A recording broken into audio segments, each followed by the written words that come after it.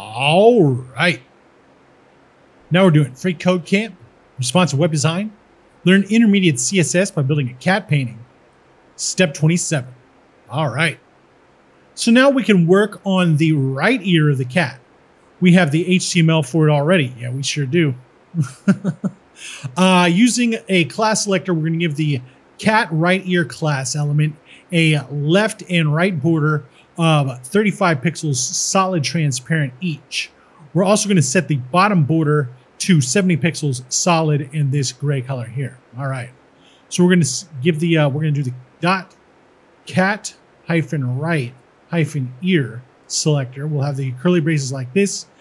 And what we're going to do here is just take this stuff from here to all the way at the beginning of line 30.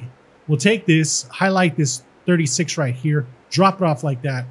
And now we've got this trapezoid like we had for the left ear, right? So let's check the code. Looks good and submit it. All right. Now we're on to step 28 and we'll see you next time.